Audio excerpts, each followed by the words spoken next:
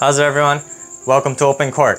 So today I'm reviewing a tennis ball, which I don't do very often. I don't plan to do many tennis ball reviews, but I thought that this particular ball deserves some mention, and that ball is the Wilson Triniti Pro. Let's check it out.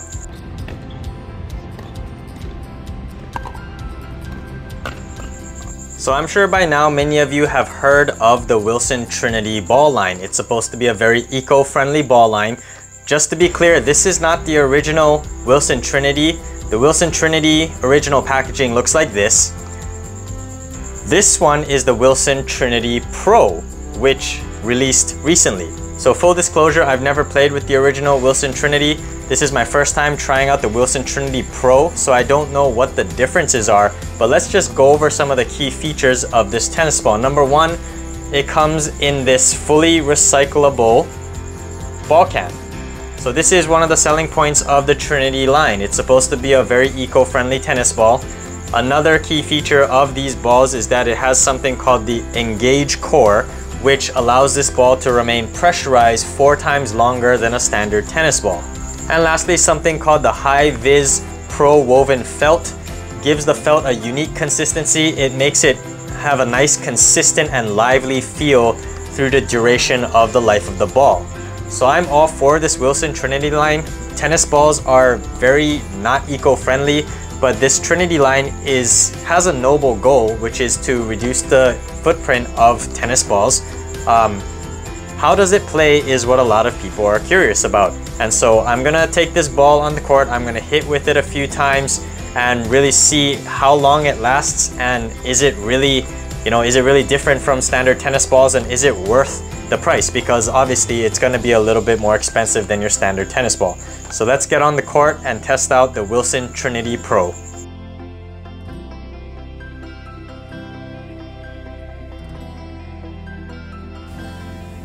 So usually I talk about the pros and cons of a certain product when I'm reviewing it, but with this, I'm sure that everyone's going to have different opinions and standards, so I'm just going to say things that I noticed, and you guys can decide for yourself whether that's a pro or a con for you. But I do encourage all of you guys to try out this ball because the goal is noble. It's a eco-friendly ball in a fully recyclable can, and I wish more companies would do this, and if they could find more cost-effective ways to produce these balls, that would be great. But I noticed 3 things with this Wilson Triniti Pro ball.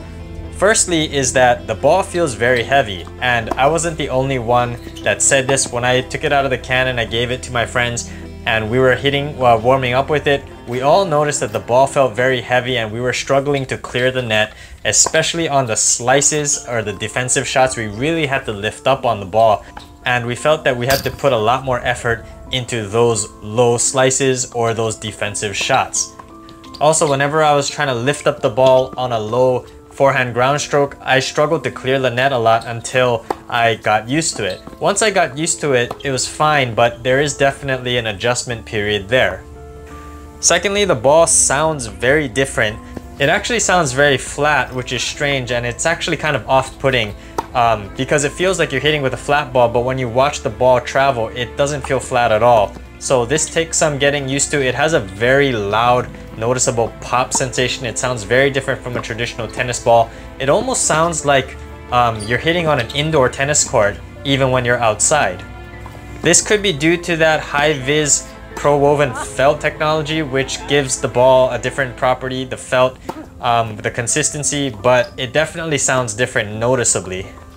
And lastly, I did notice that this ball does maintain its bounce longer than a traditional tennis ball, just like it promised with the Engage core.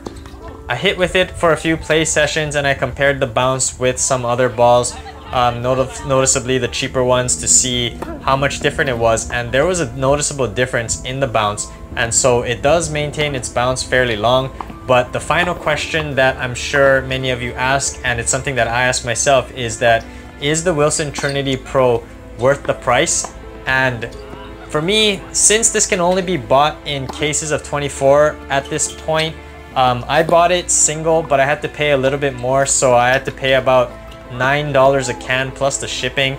That's very, very expensive, and so to me it is not worth the price unless you can find it at a cheaper price per can, or if you're willing to just shell out money for a case of 24, which does make it a little bit cheaper overall, but you have to include the shipping cost. This Triniti Pro is a noble goal, but unless they can find a way to make this more cost effective, I don't think many tennis players are going to opt to use this ball because it's just so expensive, especially with the supply chain issues going on with the world and the inflation and the increasing prices of tennis products. I feel like everyone's just going to use the Penn Championship from Costco, or even the Wilson US Open ball, which is still pretty expensive, is going to be cheaper.